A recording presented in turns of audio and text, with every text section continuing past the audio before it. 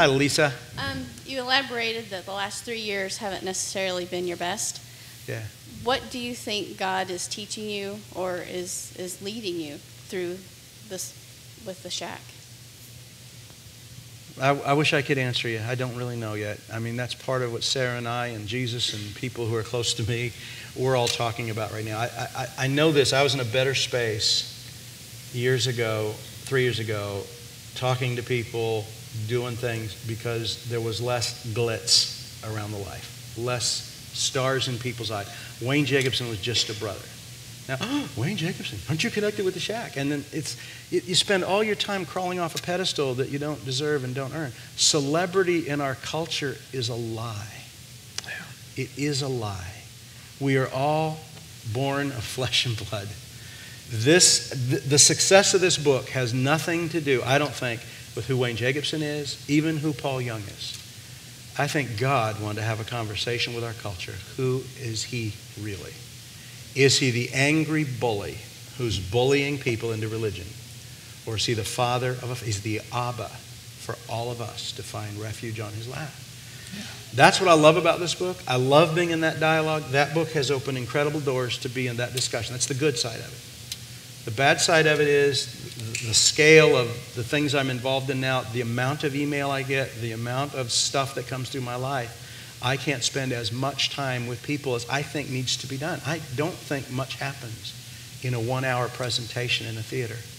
I think most of wonderful things happen because 20 people sit down in the living room and talk out this journey. Yeah. I'm having a harder time finding the rooms of 20 because 200 people want to come. I said, we're going to have it in a theater. I'm going, you out of your mind? No, 250 people want to see me. And then he said we had to fill it twice. I'm going, okay, that's really sick.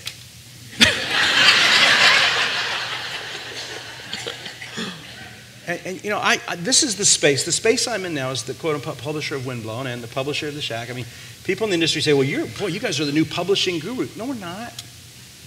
I think Paul, Brad, and I would say this is an act of God. God asked us to be part of this little thing in various measures. God's done this thing in a culture because he wanted to have a discussion.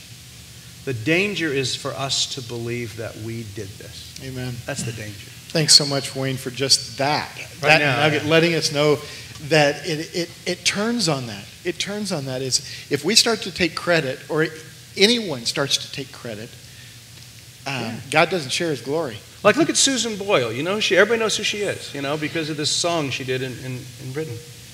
Is her gift any less a year ago? The gift of God, is it validated because millions want to hear it?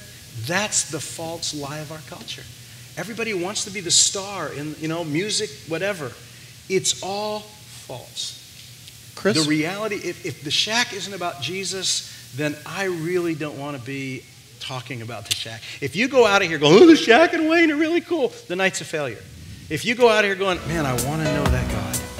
I want to know Wayne's father better, then we've had a good time. I hope that's how we